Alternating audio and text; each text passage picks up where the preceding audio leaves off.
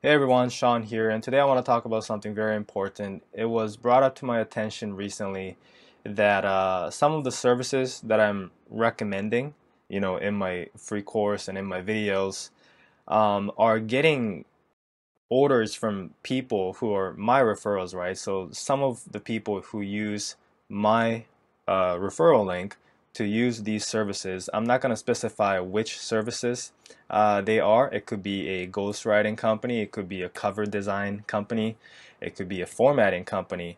I recommend a lot of things. I'm not going to say which one, but one of these guys who pride themselves in providing high quality work, really contributing to the self-publishing industry and really serving the customer, right? And they believe in providing high quality services, and they told me that some of my referrals, one of some of you guys who used my link, is ordering books that are straight up just ripping off a successful book, by a successful author.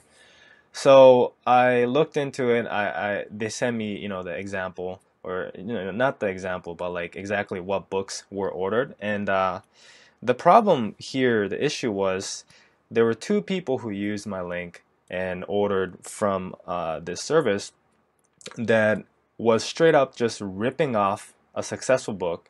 And I saw it, I saw exactly what was happening, where it's not even ripping off from another self-published book or anything like that. This was, it's like ripping off this book. It wasn't this book exactly, but say there was a very successful author, hundreds of reviews, right?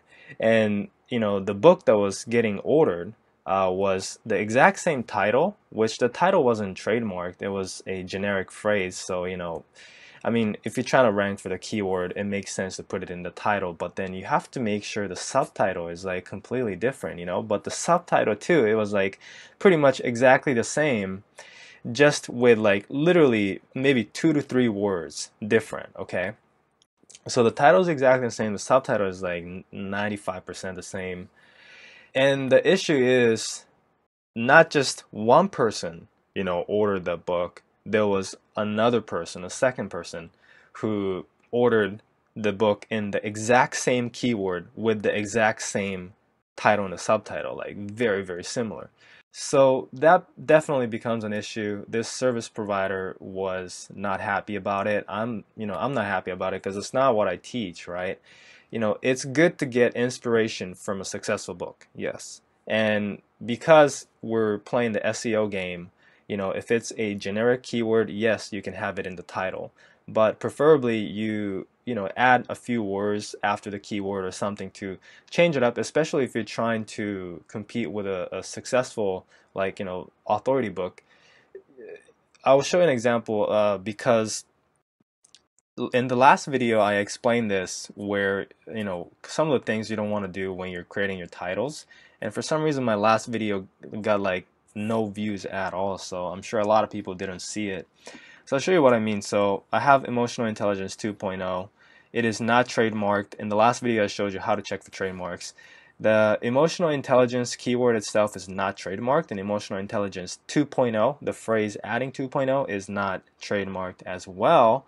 But as you can see, there's a very successful, book on this title, right? So what would happen if you go and publish a title that's exactly the same, Emotional Intelligence 2.0? And I'll show you one book that I don't think it's that one, even it has a bad review. It's this one right here. I'll show you what I mean. So yes, it's not trademarked, but what happens if you just copy a title from a very successful book, right?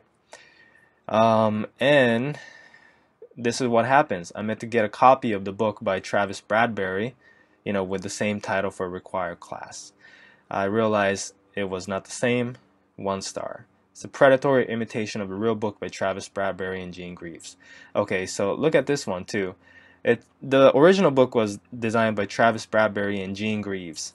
What they did, or actually, I guess the pen name isn't too similar, so that's not a problem, I guess. But the title is, too similar, and that's what happens, right?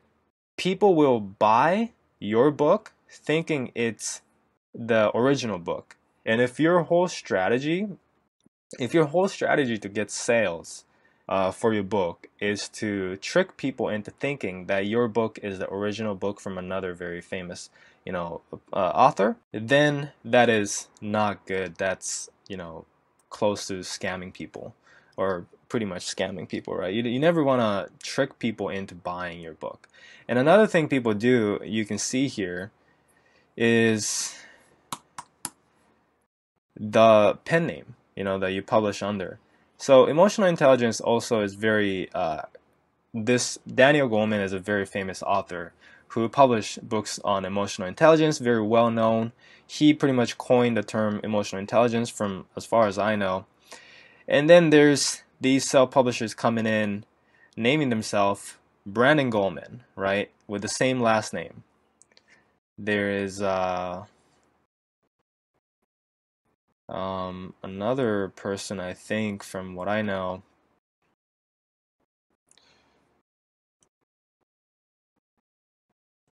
Okay, look at this, Brandon Bradbury, because of the other book, right? Emotional Intelligence 2.0 was from Travis Bradbury. So it's like, it's so scammy. It's very, very scammy. You don't want to, your whole strategy shouldn't be tricking people into thinking your book is from somebody else's.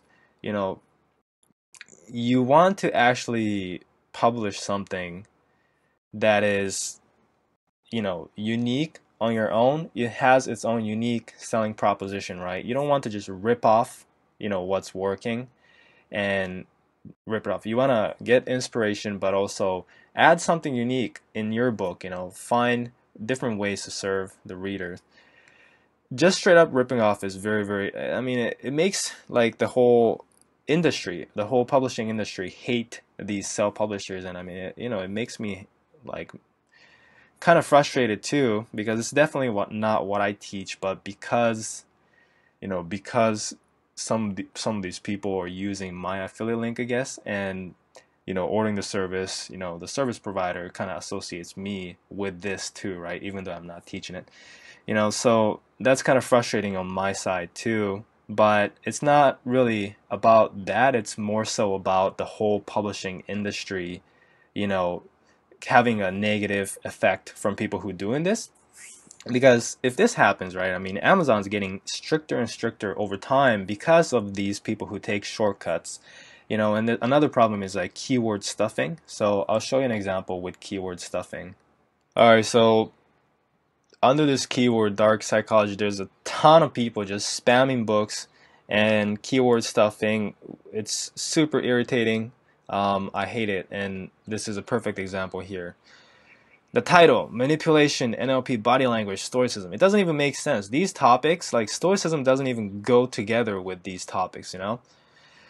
And we have, I mean, these are 1, 2, 3, 4 keywords just stuffed in the title, and then we have dark psychology, deep learning.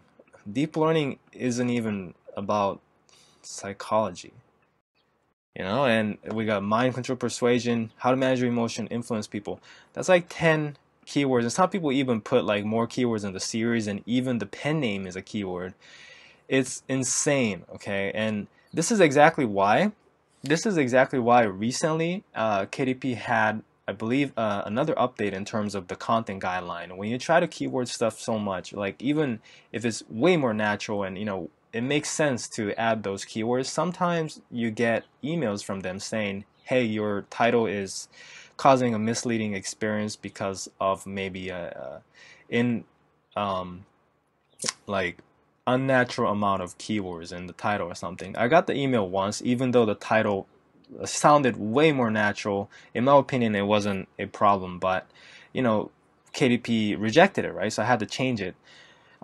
So that's a perfect example of why these people who do this kind of stuff is harming the entire publishing industry. Because everybody gets affected, right? KDP makes things more strict, and then now it's much harder to publish books now. So it sucks, guys. It sucks to see that there's people who do this. And what sucks is they're making money, meaning it's working, right?